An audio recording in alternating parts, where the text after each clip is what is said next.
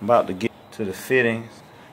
Got my nice thick pipe going straight into there.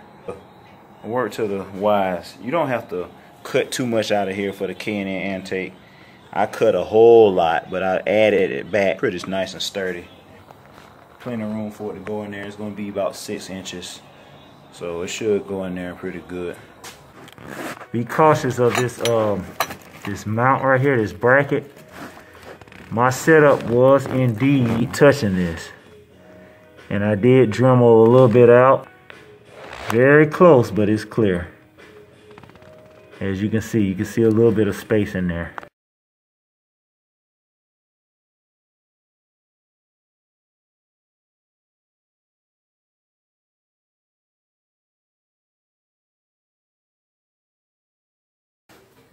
Here's an update or information on when you're installing my fuel rail fittings. What I did for this crossover pipe that crosses over to this side, as you can see, that's the other end of this.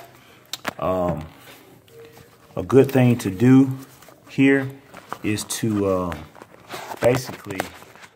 essentially what you want to do, you want to have this not connected to the main fuel rail. Tighten up your fittings first before you tighten it down. This and this first, because this is another and here. This is the male to male and. It's inside here and it's inside this coupler. So I tighten up this coupler to this and, this male and make sure it was nice and tight. And then I tighten it up here, this fitting onto the male and then tighten up this last. Okay? Now going over here, and for our harness wire, as you can see, I lifted it up pretty damn high off of here. I'll probably use a zip tie to go around here where that hole is at and zip tie it and keep it away from this exhaust right here. So it's up pretty high so I can get to this T-fitting. Now this T-fitting is right here. So you have the T-fitting where the female is going in this way, right here. Okay. And you have the two males going, one going up and one going to the right. The one to the right is going to go straight into this crossover right here. There we go. Backside comes down underneath the throttle body, goes here, goes here to the T-fitting, to the male. You have one male going up and you have a female going into the next rail. This is for the main fuel line. Alright, here's an update, and I know what you're thinking. You're thinking, didn't you have the intake in and all this stuff? Well, I did, and we tried to fire it up, and the LQ4 throttle body just, for whatever reason, it won't work on this car, man. Oh, I know it's a lot of problems that you truck guys, you guys have these throttle body sensor, position sensor shits or whatever, throttle body actuator and throttle body pedal sensor, you know, fuck that. What I went ahead and did, I ordered me a LS3 throttle body, AC Delco, and I'm gonna go with that, man. That's going to be probably the best, and hopefully it won't give me any problems.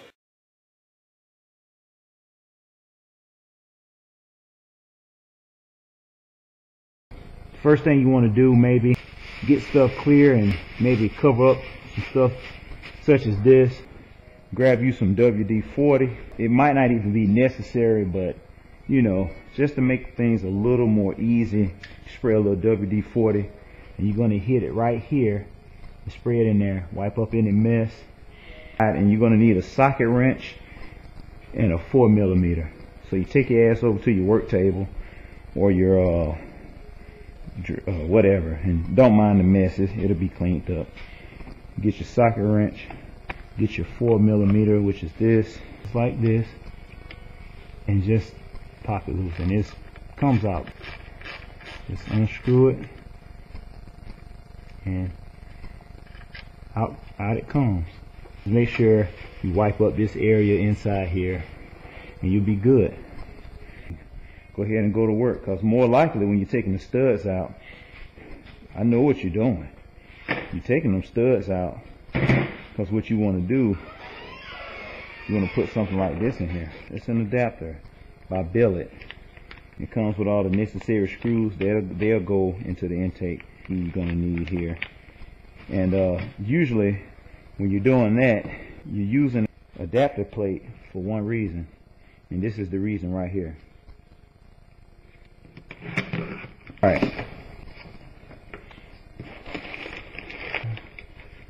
Now this is AC Delco part number 217-3153 LS3 throttle body. Oh, isn't she nice? Oh. Oh my God, man. Why in the hell did I go on this fucking website, man? God damn it, man. I know I got new wires, ZZP 10.5 millimeter wires, and you know, they got the NGK Spark. Man, why would I not put this? Why would I not do this? Oh man, God damn it, I'm gonna do it. God. Oh, fuck it. God damn it. Oh, son of a... Oh. Quick update on this next chapter. For the E-valve, I'm capping that off. I can probably even put a little clamp to it, make sure it stays in place, but it shouldn't go anywhere. I'm gonna also cap this off due to the LS3 that I'm putting on. I currently have the coil packs off. She's awaiting her ZZP coil pack, and I know some people, oh man, you didn't have to do that, and you know, this is unnecessary, and look like I'm getting a little leakage right here. Let's see here. Yeah, this is leaking here, man. But yeah, coil packs coming, ZZP. I figure why not? To take the coil pack off the back here, where the alternator is at, since it's in the damn way, you have to unscrew the 2 screws for the coil pack first, and then you can be able to reveal the actual socket here to remove it. So that's about it. I'm gonna address this right here. It's a little oily right here. If I have to get some more screws, that's fine. It's off now. This is my time to do it.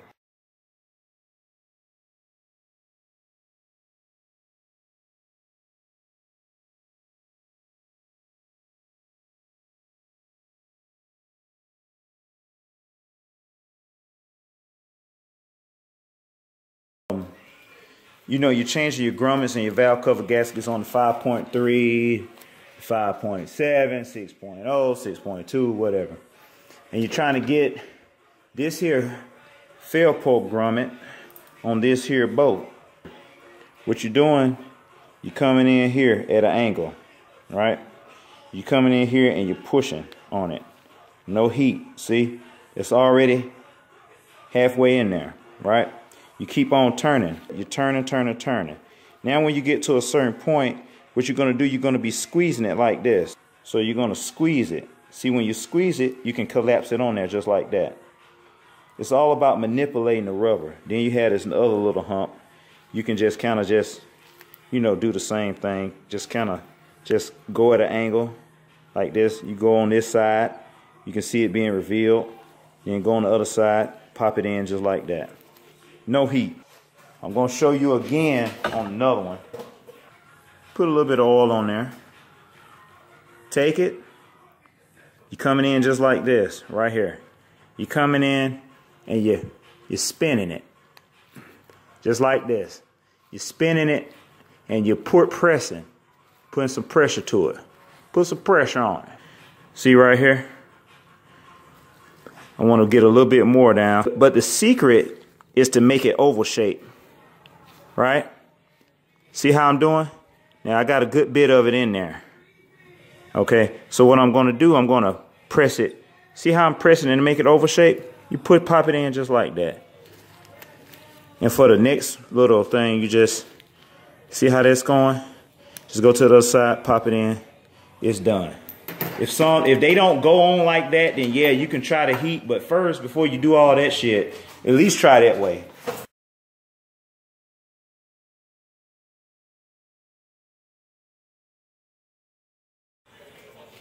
Okay, so you got to this point where you're trying to take the valve cover, replace the gasket, and you're running into this problem where you just can't fucking put this gasket on because it's going to fall.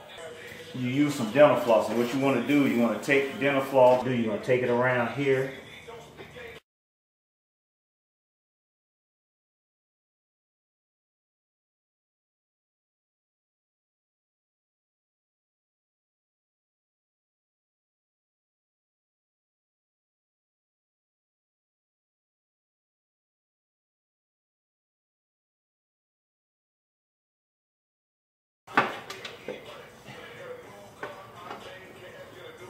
Take a look at your work.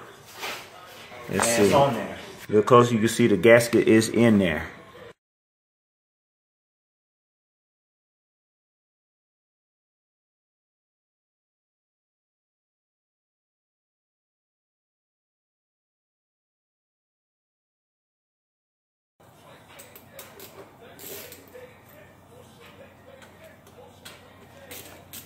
There, now it goes a little bit.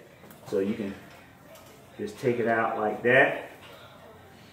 And right here, you're just pulling. It's very easy. But see, right here you can just pull it, because I didn't have that much, and it's done.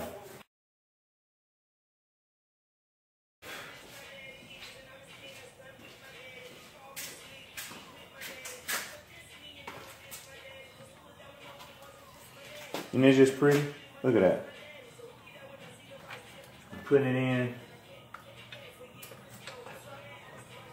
Set them down, downward. That's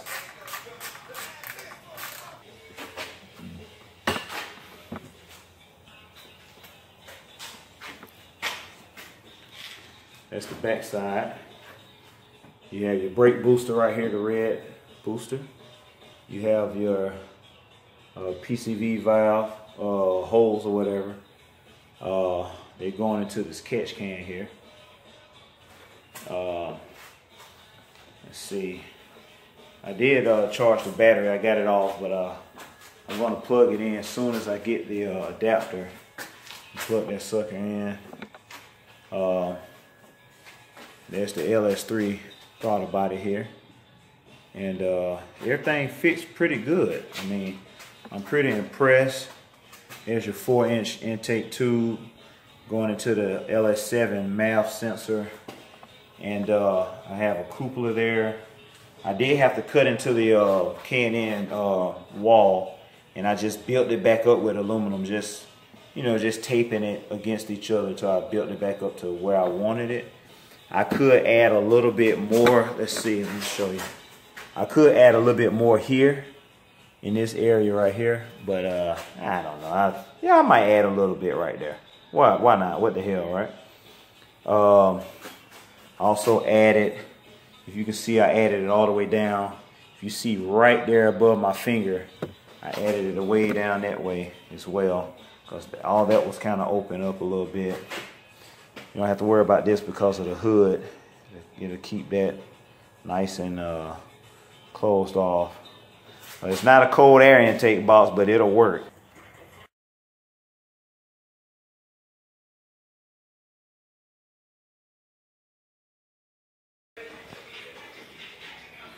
So I am ready to rock with this.